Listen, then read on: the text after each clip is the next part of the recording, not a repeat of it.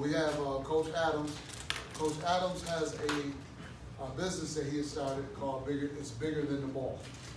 I've known Coach Adams for over 10 years now, and I only really have interaction with people who bring value to my life. And as a friend and a colleague, he has brought tremendous value to my life in helping me to become a better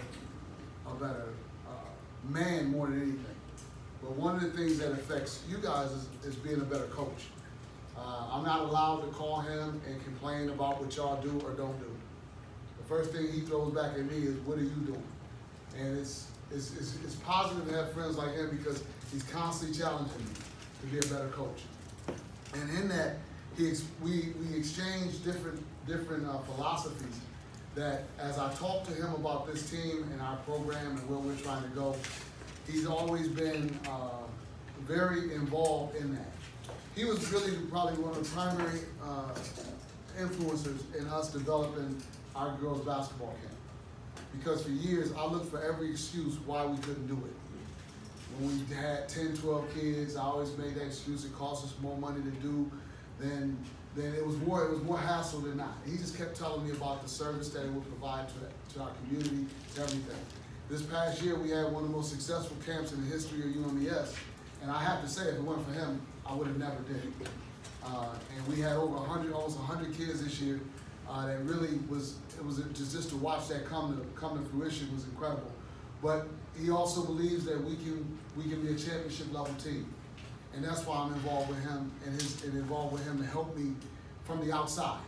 He's always helped me from the outside, but now with his business, we have an opportunity to involve him in our program directly, and he will be working with us throughout the year. And that's why you saw him at our Towson scrimmage. You will see him in other different places, and he's evaluating. And he's going to give us some truthful, honest feedback. He's very familiar with you because he coached against you for the last 2 years. And then directly last year when we played against his team in the MEAC tournament in the last game that Delaware State played here. So Mason, come here, Mason. This is my son, Mason. I mean, no, this is his son. But this is my man right here. This Mason. This is why he does what he does. You know, when people talk about their why and why you do certain things, this is a very, very important person in his life, and you can see why he's a special young man.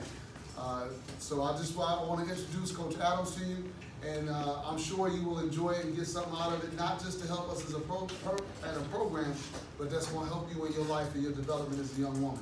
The last thing I'm going to say, the one biggest thing I got from him, if there's anything in coaching, is he has really helped me to understand what it means to be a man coaching young women and what we should be about. So I always say, you have to have people in your life that are better than you. This brother makes me better. So, and I believe that he's going to make you better and make our program better just by being here. Coach?